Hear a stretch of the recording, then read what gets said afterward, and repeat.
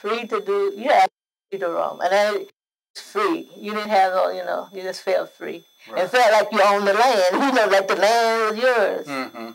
And but when you came to Montgomery, yes, it was a different story. Yeah, we had streaks, and then you had, I couldn't go in the back and run, and, I missed the animals, and, it was entirely different, and I missed the big front yards and it just was so spacious, you know. Yeah. Just like, it was just like you had a ranch of your own. Yeah. And then when you get in the city, it's a different story. It's a totally different story. Yeah. And you don't have that freedom to move, and you don't have a lot of land. Right. Yeah. Right. Well, excuse me. We didn't own the land, but see, as a kid, I did not know we did not own the land. Right. So were your folks sharecroppers? No way. My parents would not refuse. It was my parents. Well, about four other people, farmers. They refused to be sharecropper. Okay. So they was independent farmers. Okay. And the only thing my mother said is she and my father, they got up early in the morning. They did it, but they always had plenty of food. What kind of farm? What kind of food did you farm? What kind of crops?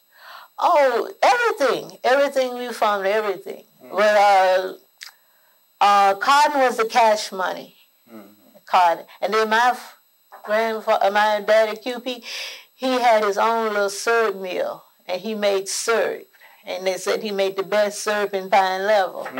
And then he would sell that syrup.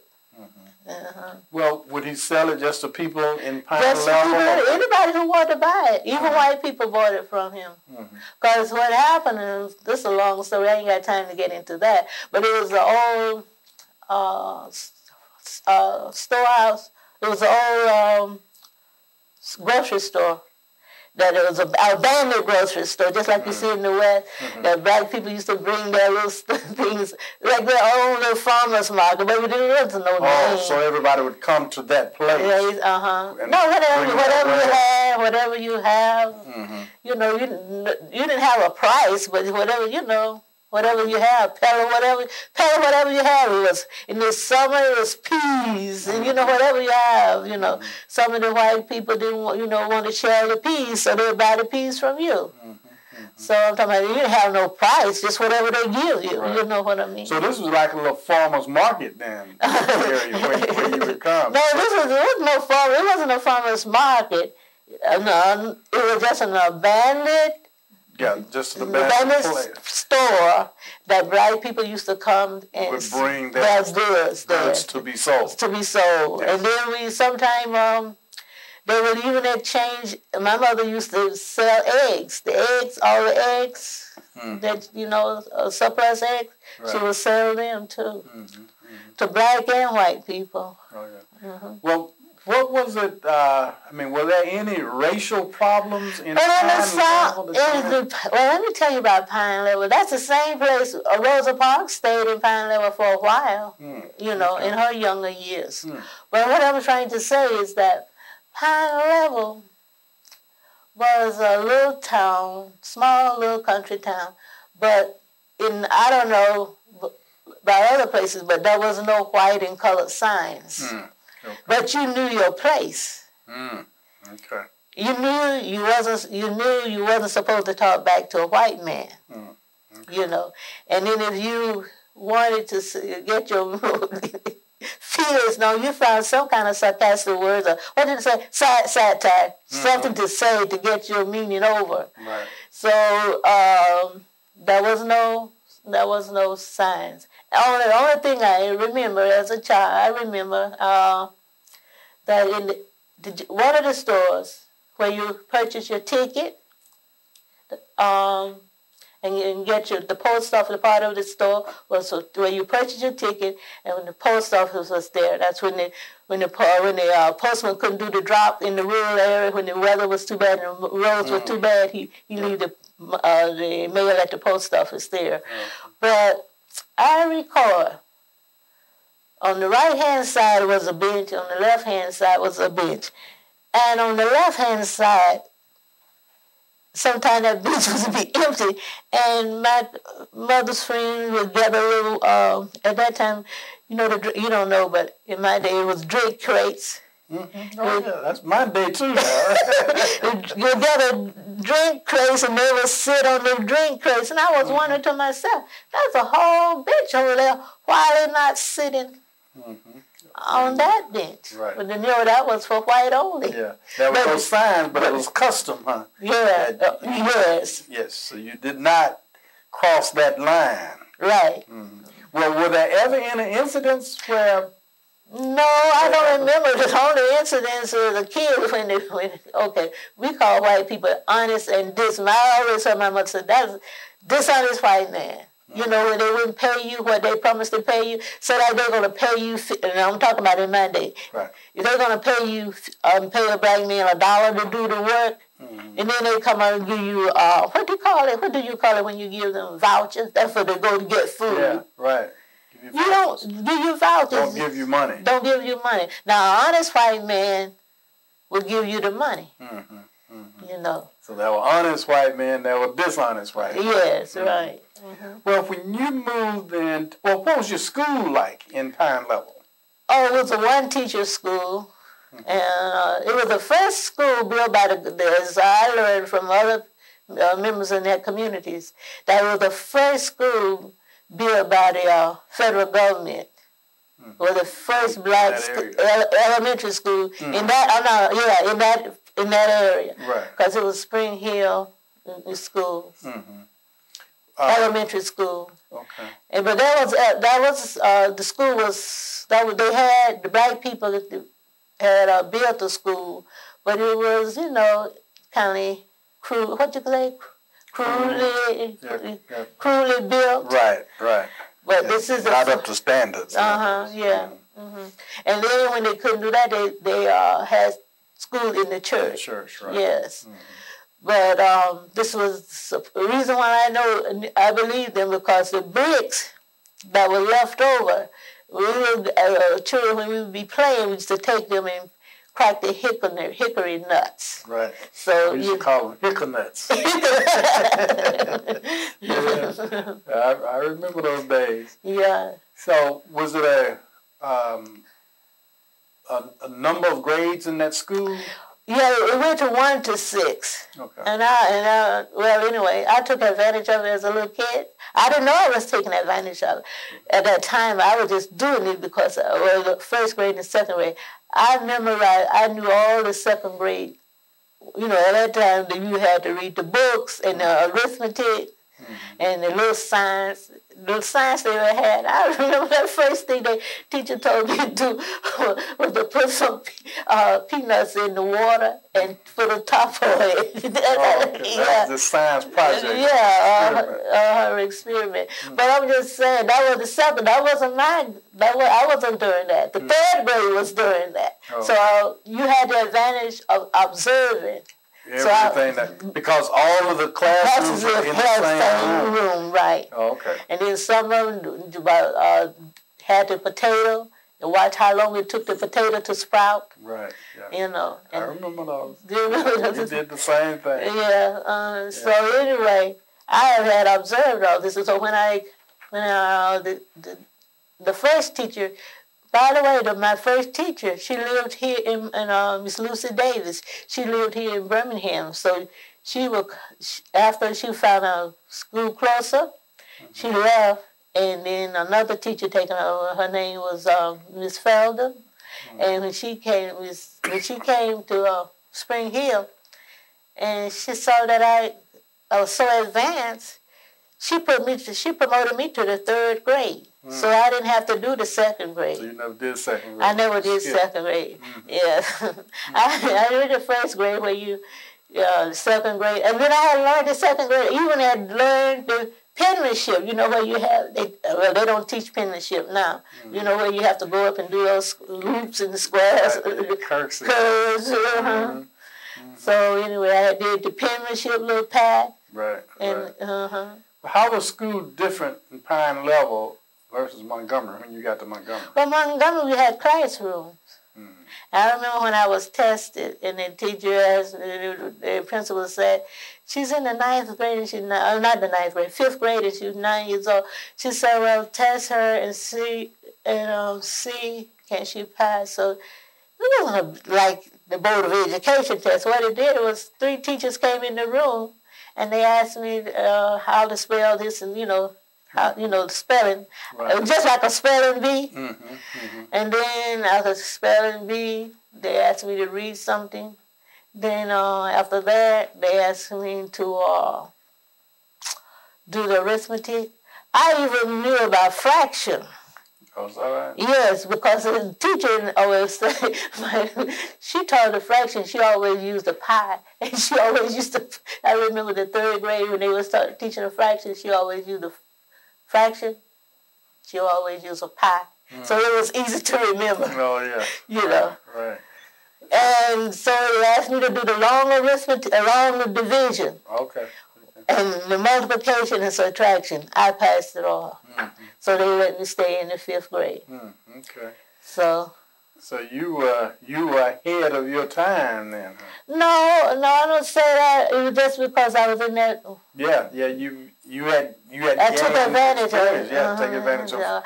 And one reason too is because the only one friend, that one girl that was very close, and she was in the 2nd grade. So we was always competing in the 2nd grade. What school did you attend in Montgomery? Booker T. Washington. Booker T. Washington. Yeah. And how was that in elementary? It was elementary 1 through 12. 1 through 12. Okay. But when I arrived in Montgomery, there was school. What do you call it? What do you call it when you don't have enough? It was overcrowded. Okay. So they was building the high school. And I remember this. We had split sessions. Right. One girl, Yep, I remember that. And we went to evening session. My sister and I. So my mother had both of us, from the same, living on King Hill. We had the same session. Right. But what happened is, as I look back, there was a school where high segregation is. There was a school only 3 blocks from my home. But I could not. But it was a white elementary school. I stood right on the corner of Yancey and Florida Street, and watched these white children go to school, while I had to take the bus and go across town to a black school, to Booker T. Washington. So now, Kings Hill was situated between these 2 white communities. So those children went to that school? Yes. And you had to be bused away. Yes. So, I mean, what was that like, having, your community being situated as it was? I mean, you had to pass through those communities, coming and going. Well, maybe they were setting the stage for me to rebel, because I had to deal with. Living on King Hill. If you lived on King Hill, you had to deal with white people all the time, and your parents taught you to be on your best behavior. Don't hit them, but you know what my parents said, and you will find that in black women, and I think that's why black women do that. Say something to them to hurt them. Say a dirty word. So, but I never. But I taught you to do that, or you just No, she told me that I couldn't hit those white kids. I would be in trouble. The KK would come and pull us out and beat us and all that stuff. Horror story. They tell you enough horror stories so you wouldn't dare. Scare you. Yeah. So you wouldn't, dare, hit a white kid if they do. And tell them run away from them, but you would never hit them. And so when it was a push and shoving thing on the bus driver threatened the black kid, I'm going to put you off the bus. Tell the black kids are going to push you off the bus. So we didn't, sometimes the older kids would push and shove, do a push number when he stopped, go like that, the push number, then, but you knew better. not to touch a white kid. Yeah. So what happened is, how we did it, we would go Oak Park bus to Capitol Heights, take Oak Park bus to downtown Court Square, and then transfer to Capitol Heights. And so these were public buses that you. We had to use not school buses. Not school buses. It was until they didn't get the special city bus to come to pick us up until 3 years. Until after this, they had to petition the principal and the community. All had to petition them to do that. So as elementary school children, you were taking public transportation to school? Yes, to go to Booker T. Washington. We were how we were doing, instead of going into down the Atlanta Highway to Bradley Drive into the deeper white community, what some of the kids would do, they would get off at Capitol Parkway and walk across. So that's about, I don't know, remember, but it's approximately 4 blocks across from Madison to Upper Wetumpka Road. So if we get off at Capitol Parkway, we'll be right in front of a Lawrence Sandwich shop, so we'd be home safe. You know, Lawrence Sandwich shop was a well-known black-owned little sandwich shop, you know. But the best place you could go on King Hill to get a sandwich. Is that right? You know, in those days, like like a fish sandwich, bologna sandwich, you know. So that was a little sandwich shop there. Right. Excuse me. I always tell my students, turn those cell phones off and mine goes off. What about high school? How was high school in Montgomery? And did you still go to Booker T for high school, or had they built they built a high school. Well, we did this from September to December. We did this split session from September to December. In January, they stopped. And we did this split session from September to December. Okay. And it was a high school, and what I was saying is that, but they still hadn't put a special bus on the line for the black kids. So what happened? The community in the back of me, like, it was a affordable housing for whites. They called Highland Garden. Okay. So then they put a bus on the bus line, extended service to that area. Because my mother said, as poor as these white people are, they want maids. That's what my mother would always say. But they wouldn't have a full-time maid. They would have just what they call a day. Right, domestic. Domestic for just a day lady. Yeah, you know. Right. There's somebody come in to wash for them. Yeah. Okay. Well, that's just like it was here. So anyway, they put Highland Garden. So Madison Avenue and Upper Wetumpka run parallel. But after it passed King Hill, it take like a hairpin turn and go to Wetumpka. Okay. That's saying the Upper Wetumpka. I live off of Upper Wetumpka and Dixie Drive. Okay. But then it take a hairpin turn and go to Wetumpka. Right. So your high school days, what do you remember about your high school days? Oh, well, anyway, my high school days,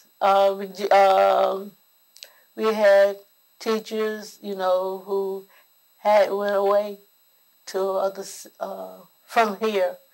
Like my favorite teacher. Now you want to go to 11th grade? Yeah, you were in Montgomery. Right. And you're talking about the 11th grade. Right. Before you defied the segregation law. Right.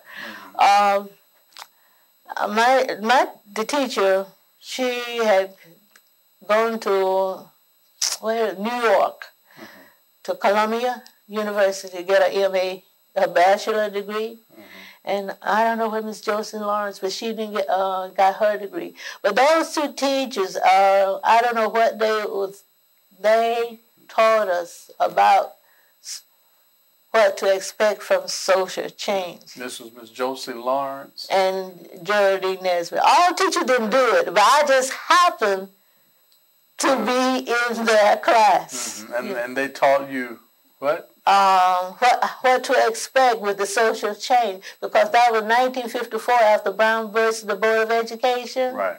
Right. They was teaching us what to expect if social change come. And they taught. Well, anyway, we would have Negro History Month. Well, in the elementary school we had it too, but it was just like 1 week, and then later, when I got to the 11th grade, we did it more than 1 week because it took us that long to get the material together.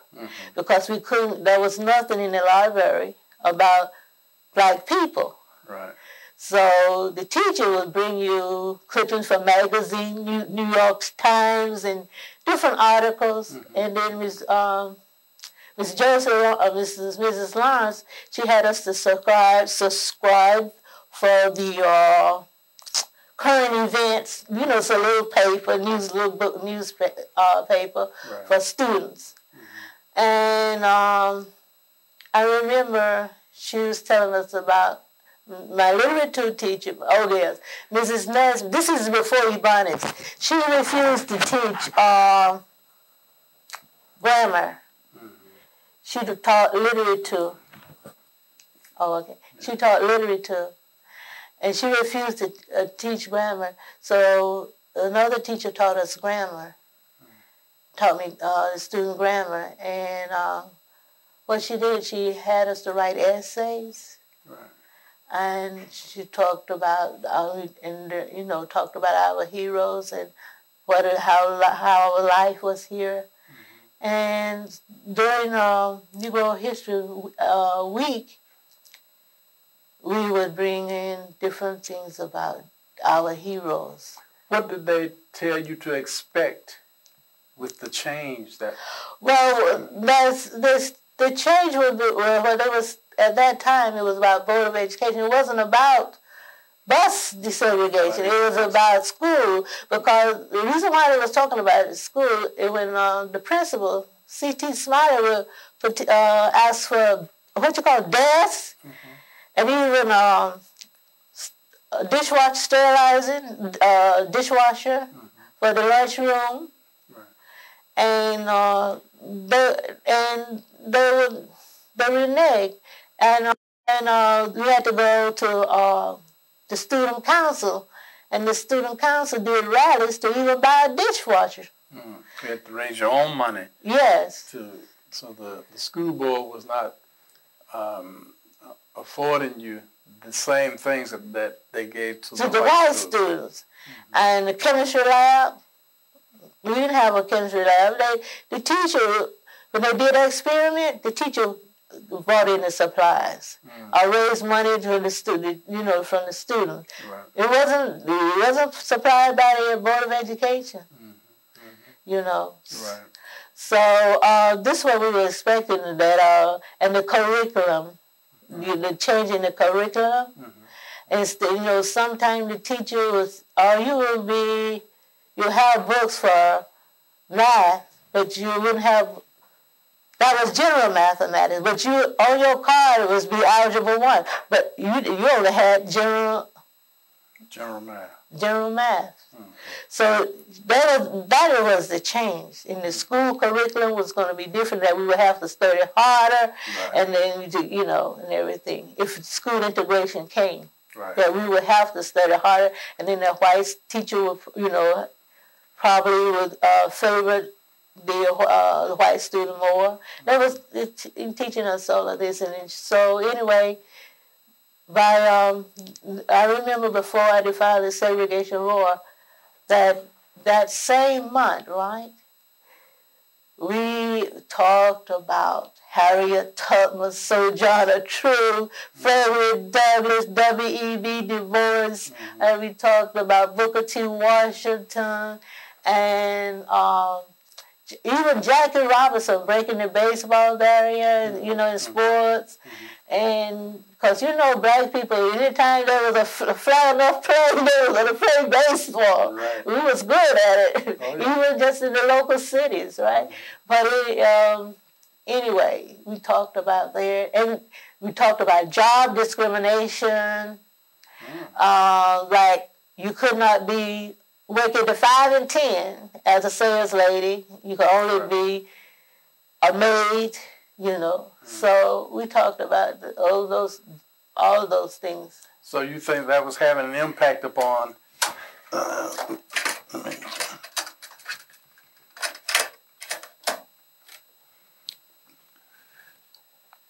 by talking about the Black history subjects, you think that would have an impact upon you as a student, and you'd actually take that outside of the classroom then? Yes. And into life. But I had already told them if I graduated from high school, I wasn't going to Alabama State. That I was going to go north like Miss Nesby so I could study how to free my people. Because I had read about Du Bois and Frederick Douglass that was come from the north. Right. So I figured that the northern people knew more about how to change these laws, the discrimination laws, the Jim Crow laws. Right. So the day that you decided, how did that happen? Had you planned to do what you did on the board? And just sort of tell us what actually happened. No, it was impulsive. Okay. Because look, if you get the record and you see where I was sitting, I wasn't breaking the law. Those laws was allotted to black people. Those seats was allowed black people because I was sat in the same seat before, you know. If I was going to wanted to make trouble or plan it, the student and I, we would have sitting up front so we could really give them some, a hard time. But it just so happened that we used to browse around the detention. I could not tell you today why I didn't continue to walk downtown to the 5 and 10 and just browse around. I could not tell you. But all I know is that I saw when I walked down the Capitol steps and I came to Bainbridge and Dexter. I think that's Bainbridge and Dexter, right? I saw my classmates standing there. And it was 2 more or 3 more with me. So when we boarded the bus, we set arms at each other. And as far as we could go. There wasn't too many whites and there wasn't too many blacks at that time.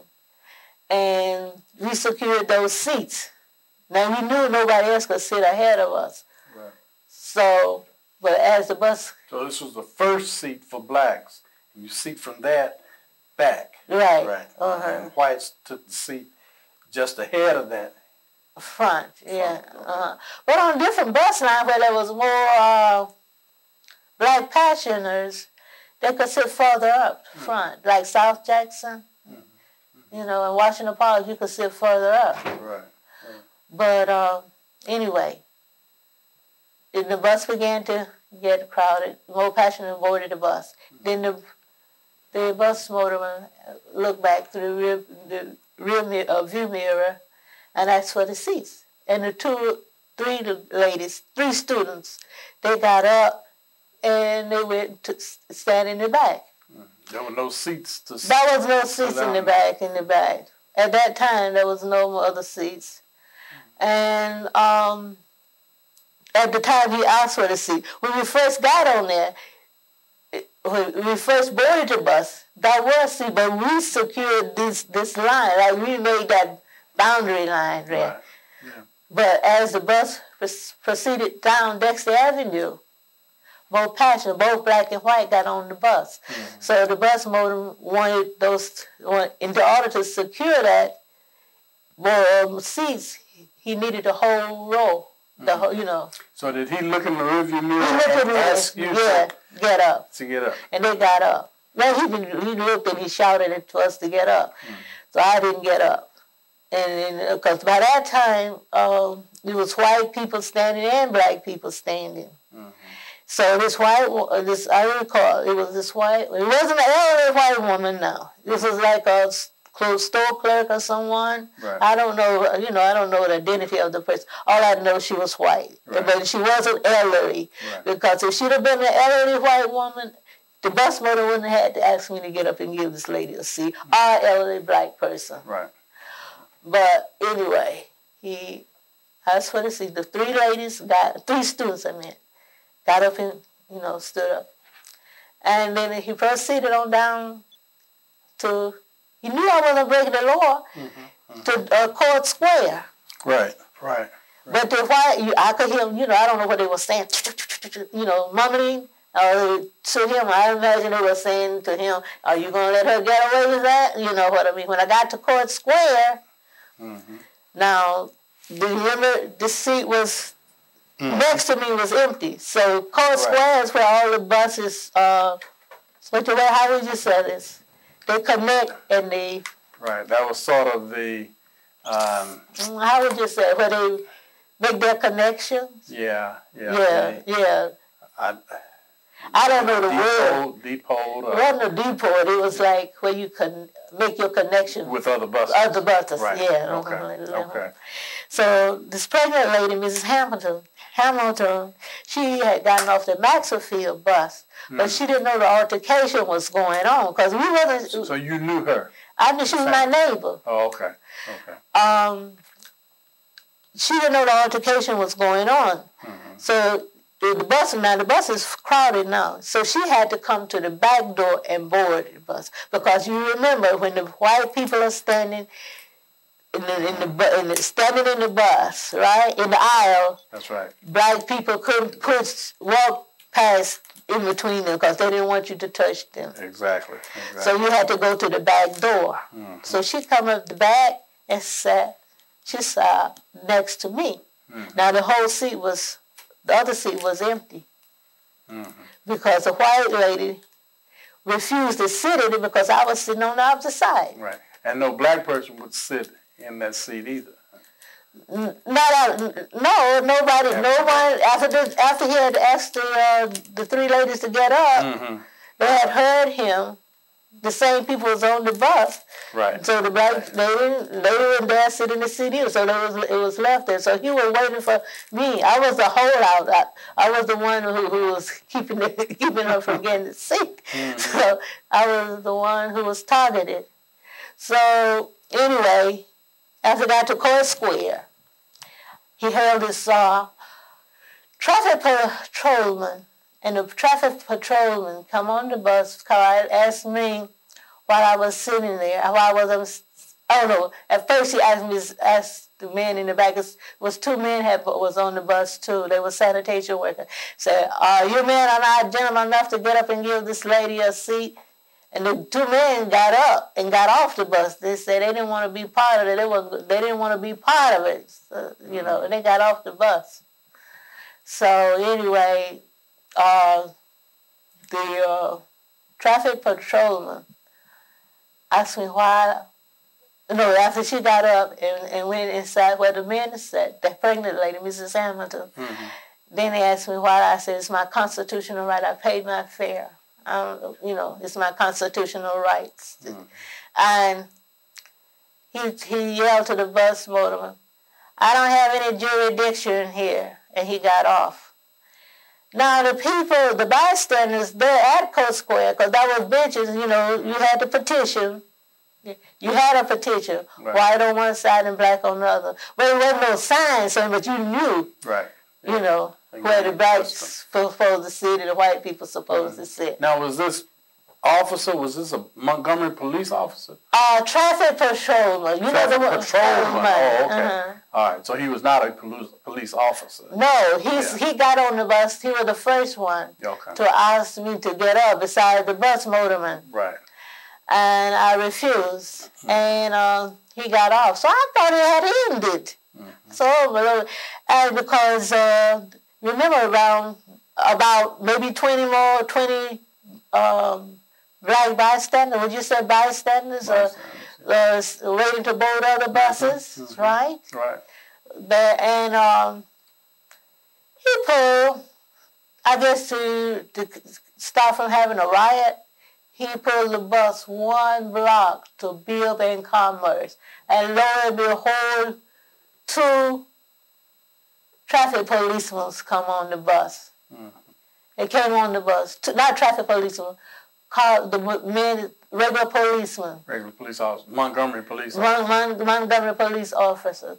Come on the bus, and when they came on the bus, they asked me, then they said, Gal, why are you sitting there?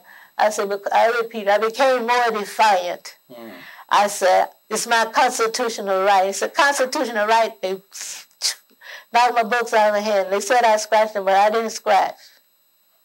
1 to 1, but as teenagers, that's one thing we did. We do long fingernails. Right. So I don't know. They said I clawed him and I scratched him. Did you resist? Did you? They said in the police report that I clawed and I kicked and I scratched and I did all that kick. Now, can you imagine in that day and time, if I had have kicked one of those policemen, I would have been bruised. Don't you think they would have slapped me or punched me or something? I did not kick those policemen.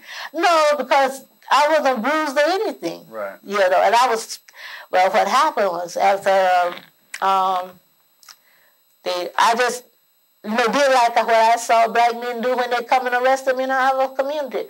When they come and arrest them in our community, this is for disorderly conduct. Really, I'm talking about this is a real case of disorderly conduct or drunken or something like this, something what you call domestic violence. So I see the black men.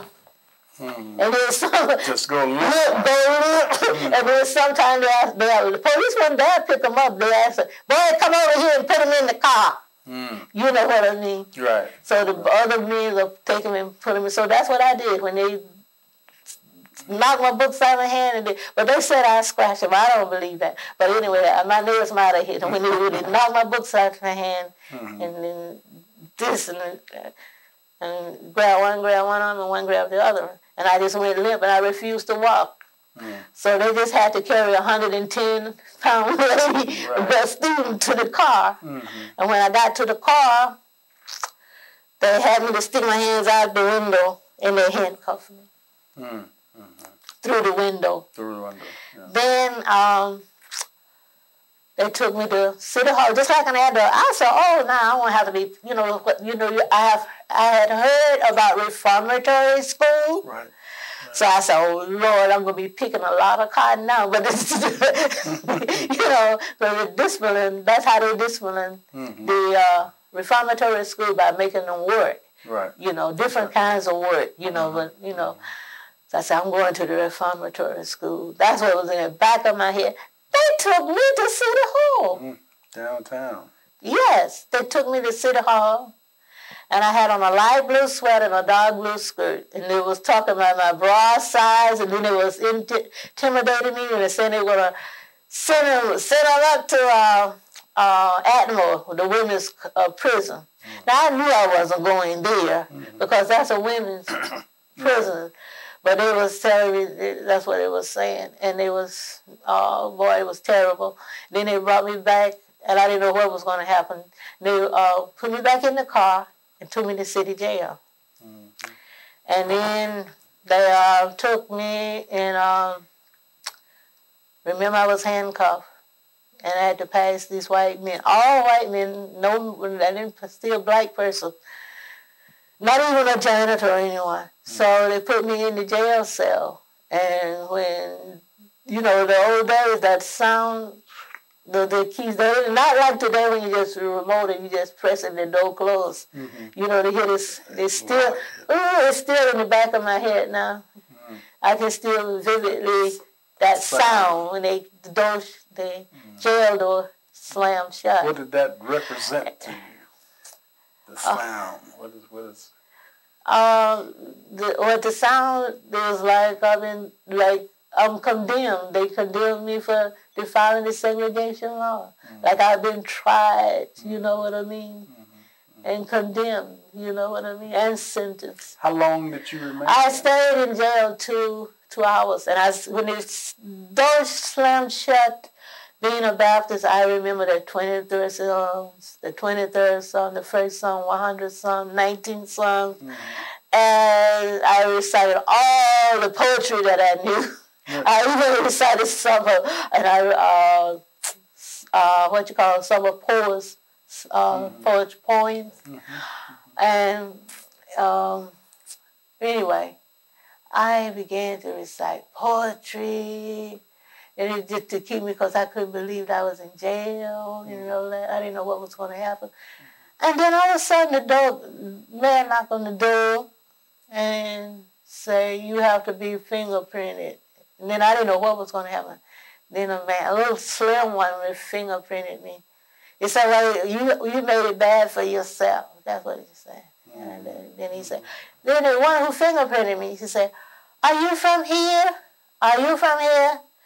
I looked at him. I didn't even answer. Mm-hmm. Mm-hmm. He didn't know. And my mother said, "You know what saved you, Claudette? No, right? You know what saved you?" She said, "That little squeaky, high-pitched voice of yours. They didn't realize you was a local." You know. Yeah. He said. Well, how did you get out? My mother and my minister, Reverend H.H. Johnson, they come and got me out. Mm-hmm. And what was it like when you got home? What did your mother say to you about this wasn't the first time they heard me talking about how we should protest. But this was the first time that you had been arrested. Which I had talked to them when I was even in the 9th grade at Booker T. Washington, when they arrested Jeremiah Reeves. Mm-hmm. Oh, yeah. Tell me about... Jeremiah Reeves was arrested when I was in the 9th grade, mm-hmm. and he was a minor. Mm-hmm. He was allegedly had raped a white woman. But remind me, when the case come up,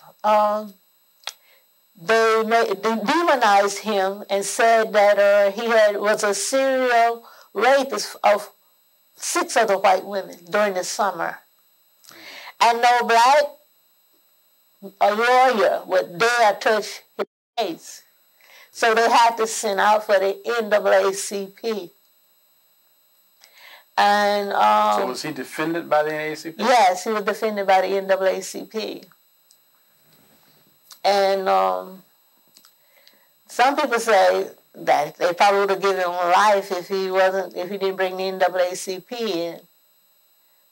His parents, his parents were church-going, although he did live in an area called the Gravel Pit. You know how you get those bad labors. Mm-hmm. He lived in just one little street, the Gravel Pit. Mm-hmm. Mm-hmm. And a poor community. Yes. Mm-hmm. But anyway, he was a minor. And they kept him until he became an adult so they could electrocute him. He was electrocuted for going across the boundary. He defied how you pronounce it? How you say it? The miscegenation law? Miscegenation law, right. He went across that boundary. Mm-hmm. Now, the white and black women could go across that boundary, but a black and white man could not. Mm-hmm. So he was electrocuted. So my mother knew how I felt about Jeremiah and other black men, and how when a black woman or a girl have the same thing happen to them, nothing is done about it. Mm-hmm. You know. So a white man could cross that line, right, with a black woman. Right. But a black man with a white woman, obviously, that was taboo. Right. Mm-hmm. Yes. Mm-hmm. They'll string you up just for thinking that it was. So you think that this incident with Jeremiah had an impact upon you? Yes, because we went to the same school that I was going to. Knew him. I knew him personally. Yes, yes. Mm-hmm. So Jeremiah was a drummer in our band, mm-hmm. and he was a jazzy, good-looking guy. He would walk right on his feet. We always say he's trying to keep from stepping in mud. But he was, always walked that, not a country flat-footed walk, but light on his feet. And he was, very good drummer. And so how did that affect the community?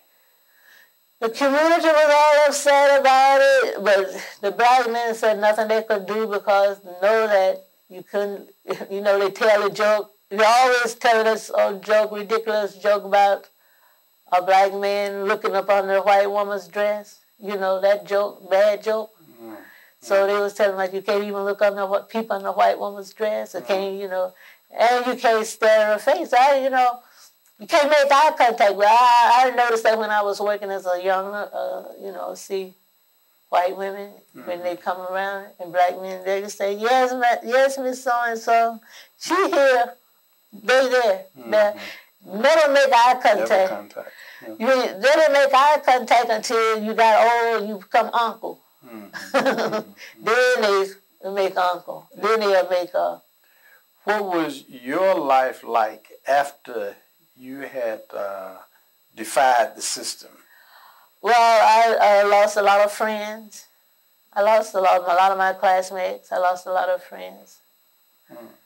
Yeah. Why do you think you lost? Because their parents, didn't want them to be identified with me, who was one of the girls in there, in the bus thing. They call it, the elder people in my community said it was the bus thing.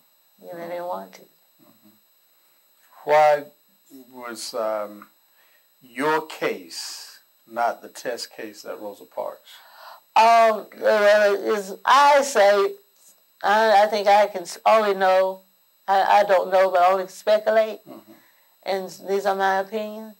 During that summer, I became very depressed. And I was, things happened. And during that summer, I was introduced to Rosa Parks by the way, I have to tell you this. It was, it's a long story. C.J. Magnier, who lives here in Birmingham, was married to my great aunt. And she was the first woman to get a degree in college degree in my family. And he just so happened to be down in Montgomery when I was arrested. My mother got in touch with C.J. Magnier. Magnier? Near, not near. N-E-A-R. Okay. And he told my mother to contact E.D. Nixon and told her how to do it. And that's how they discovered me, my case, that I had been arrested.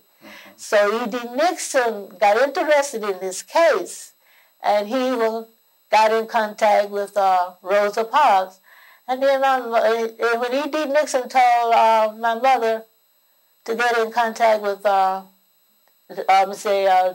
Parks, she said, Rosa Parks, she said, are you sure this is the Rosa Parks that used to live in Pine Levels? And my mother knew about Rosa Parks. So I was introduced to Rosa Parks, and then I joined her youth organization. And she asked me to tell my story to her organization. And I worked with her that summer. I used to go to Rosa's home and sleep over. What did you do? I was running for Miss NAACP. It was two other girls that was running for Miss NAACP. I do not remember their names now. When I did have their names, but like living in moving. Right. But anyway, I knew it was two other young ladies that was running for Miss NAACP. Right. And Rosa Parks was affiliated with the NAACP. And she was the youth director, and we held the meeting was held on a Sunday at the Lutheran Church.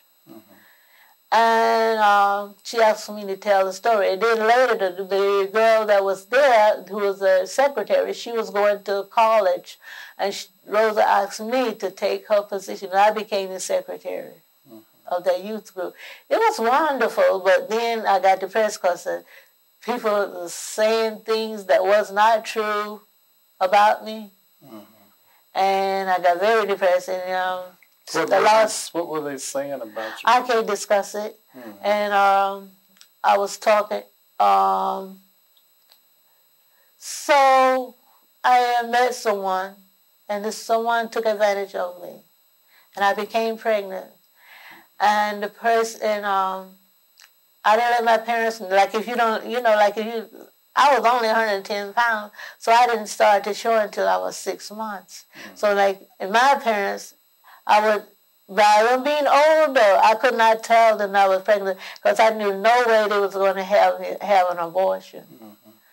So, I knew about abortion, but the people that I knew that that told me about abortion, and then I told them 6 months, they can look at you and tell. I can see why they say young girls go overnight. They have people just see that they gain a little weight, and they have it can happen, especially if you depend on your first child. Right. You don't show that till you're around 6 months, really. So anyway, when I told my mother, by the way, my family was trying to get me, to, just, I don't know, they wanted me just to marry anyone. I said, no, I wasn't going to marry anyone. So then I ran away. I didn't run away, but I went back to my surrogate mother down in Pine Level, and I stayed. Then I came back to Montgomery, and then I had my baby. And during that December, but I told her. You had a baby in Pine Level? No. You came back to Montgomery? No, Pine Level was my relief place where I go when I'm because it seemed like she understood me more than she understood these things more than my aunt, my great aunt. So I would talk to her. Anyway, how the plan went down. I had my baby in March the 2nd. Not March the 2nd. I mean March the 29th, 1956. But the record is that most people think that I was pregnant March the 2nd, but I was not pregnant March the 2nd. I got pregnant during the summer. Oh, okay. And my baby was born March the 29th, 1956. Yes, that couldn't have been March 2nd. Man. Right. But anyway, I tried to make a comeback, but I felt that I was ostracized because of my baby complexion. He was fair-skinned. And, then the people were saying, oh, that's what you want. You know what I'm saying? I was ostracized. Right.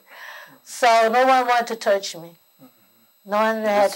You were 16 years old. Yes. No, I didn't have any friends. So, anyway, and while all of this going on, I was still working, but I wouldn't dare go back and work in white people homes. I would work in restaurants, I would work in restaurants. Right. But most of the time in the restaurants, once somebody find out, the workers would be happy that they met the girl that was in it. Oh, this is the girl in the bus thing. Then the employer hear me say, this is the girl in the bus. Then he asked me to do something that was impossible for me to do. And then I had to leave. So how long did you stay in Montgomery? I stayed in Montgomery a long time. And then... and how did you work your way out of... Different jobs, different restaurant jobs. I get jobs in different restaurants. Remember now, my great aunt was older and she was sick. She came down with cancer, and my adopted father, he had a stroke. So, it was kind of rough. And So the baby lived? Yes, my baby lived. Yes, he lived. My great aunt raised him. Okay. And then when the people, different things began to happen, and I had to go north, right, to get work, then the community understood what I was all about after what happened with the children here in Birmingham. And the fire hoses and everything with Bull Corner. Right. I was in Birmingham, you know. I wasn't in Birmingham, I was in New York. So when I went to New York, when I tried to make When did you go to New York? What year? I was up and down in New York. But, okay, like you want to get a clear picture? Okay. After my son became 2 years old, I enrolled at Alabama State. Okay. I went there 1 year. Right. But they didn't receive me well because all the teachers thought that I was there to bring in an activist movement. But I wasn't. I was just trying to get a degree. And I was there, and I really wasn't there. And I did very poorly there. And that year I said, Mama, I can't go back. I said, because, but then she said, oh, you never get this, you never get this chance again. But I need more financial backing, so I wasn't able to pull it. So anyway, I did get a scholarship from the Eastern Stars. Right. But Mrs. A.W. West, she was the one who gave me the scholarship. And that summer, I went to New York, and I was introduced to the young man, and I became pregnant again. Like, life has thrown me a lot of curveballs, right? And then I said, this man is not coming up and not going to acknowledge that he's the father. And this is before the DNA, you know. Right. So then I'm up there against it again. So he was a good person, but you know how people are. And he wasn't married. And I was in my right mind. I wasn't depressed or anything. I was in my right mind. When I say I'm in my right mind, I like you're talking like I'm insane or something. No, but what I'm saying, I felt better in my life than I had previously there, since the altercation, since the bus since the arrest. Yes. So I felt better. So I said, Mom, I'm going to have this baby. I said, even if he doesn't come to the table, if he doesn't acknowledge that as his son. So anyway, Randy was born March the 28th, 1960. Okay. So in New York? No. Came back here? I told you I come back to go on the scholarship that Miss A.W. West had given me. Right. And I said, Mrs. West told me to go ahead on and go to school. But I said, no, Miss West, they had treated me so badly at the school, I'm not going to do well, and I wasn't doing well at the school. So I you know, the scholarship wasn't how do you say this? It wasn't approved at any other college. I only could go to Alabama. Alabama State. Right. Yeah. So if I could have gotten money to go to any other school, I would have. But anyway, I said I told Miss West, and she tried to convince me to go on to school because I wasn't an adult then. And by that time I was over 18. Right. Yeah. So, but anyway, I told her I was doing too poorly, and I wasn't, you know. Yeah. So you had the two boys. Two boys. And you were still living with your aunt? No. After Randy was born, when he was 2 years old, after Randy was born, I run out of jobs, a place to get jobs. And I would go to, I worked at probably all the restaurants in Montgomery. And I left and went on a sleeping job in New York. And I decided not to come back down south. At that time, I recall on my first sleeping job, it was when the 4 girls that was bombed, was murdered at the 16th Baptist Church. I was in New York then. And I didn't know what happened. That I recall that day, I attended, I was in nanny, they call it, New York, but 2 little Jewish girls. And they were so nice to me that and I don't know, the parents had told them to go in. It was on my break. And she said, go in and talk to her. And go in, you know.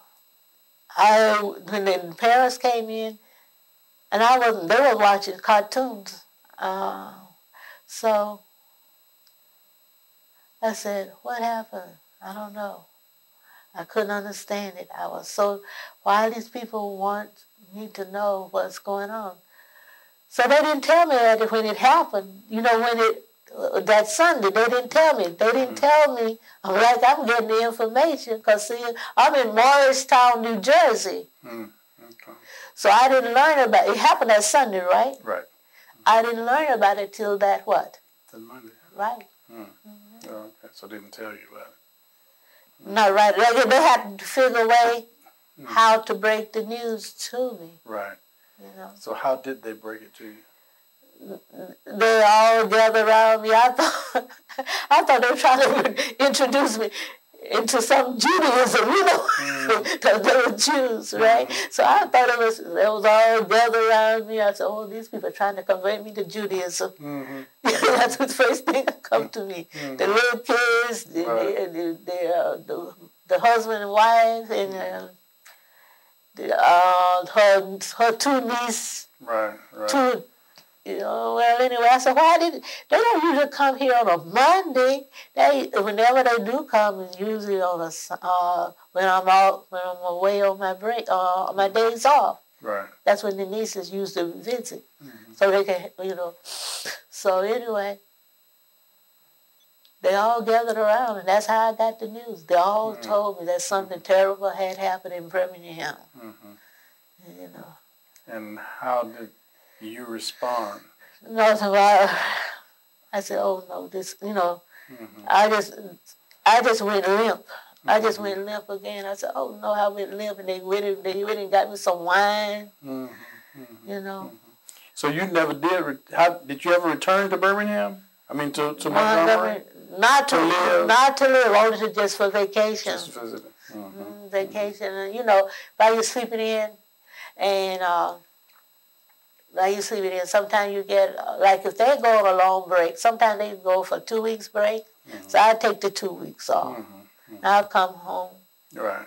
Yeah. So, and vacations, you know. So I was, you know, so I've been away ever since. Yeah. Well, and my son, thank God, well, my first son, Raymond, he was kind of like, you know, the one who was kind of needed the more attention. But what I think happened was he got spoiled, and he wasn't able to face the world like he's, you know, manly. And he got, like some other people, he got hooked on the drugs. And I lost him in 93 in my apartment. He come to live with me in 93.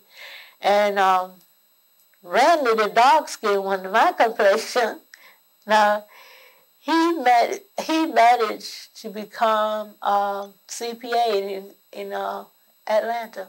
Is he still in Atlanta? Yes, in Atlanta. And he was a mentor for my other nephews. Okay.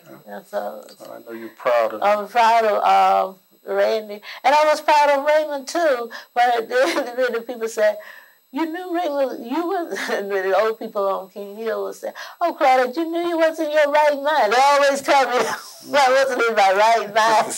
You wasn't in your right mind when Raymond was born, so you know he did well. You know, he did well. You know, they always say that. Yeah. But that was the problem. Raymond just got out and got with the wrong group. Right. And fast-skinny kids do that sometimes, you know.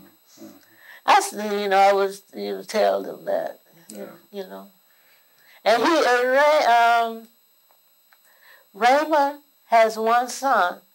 Has one son. He couldn't deny his son because his son is just like him.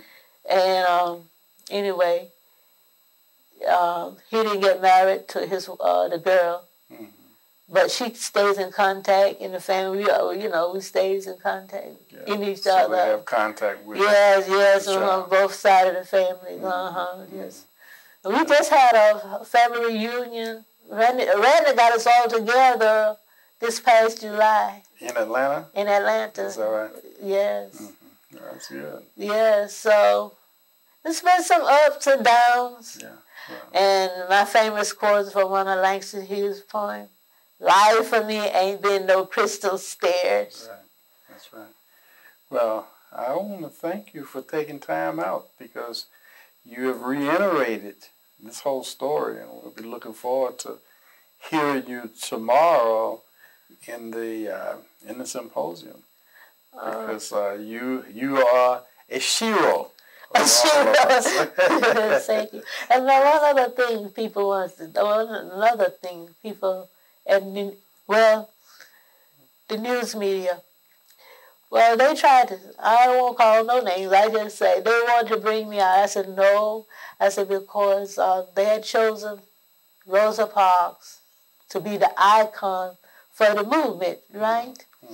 And I don't envy her for what she did, but what I do, it's not Rosa Parks, it's the group that, the organization, that they should have let the people know that it was, that Rosa was the spokeswoman for the bus boycott, and she was rightfully the right person at that time, because pregnant or unpregnant, the adult community wouldn't have rallied behind a teenager.